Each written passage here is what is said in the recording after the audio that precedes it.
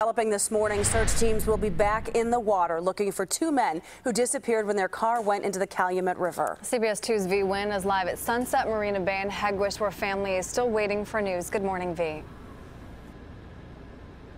Good morning, Aaron and Marissa. Police still have the scene blocked off, but the plan this morning is for the Marine unit to search the water again to try to find any signs of these two men. They did recover the car yesterday. They pulled it from the river, but it was empty.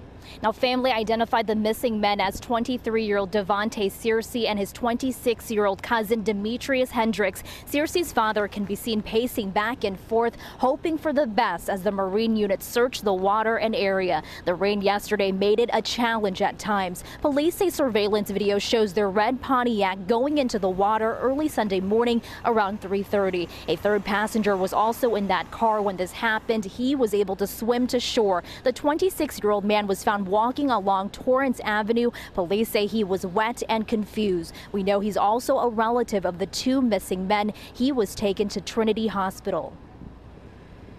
He just said like he remembered him saying that they were in the water and they needed to get out. This block is it looked like a regular street, so they thought they were just going up the street. He's okay. He just really want to know where they are and are they fine. Now, the family says right now they just want their loved ones to come home safely. They are also asking for prayers from people in the community as they wait for answers. Reporting live in Hegewisch, Vi Nguyen, CBS 2 News. Aaron, back to you. Vi, thank you.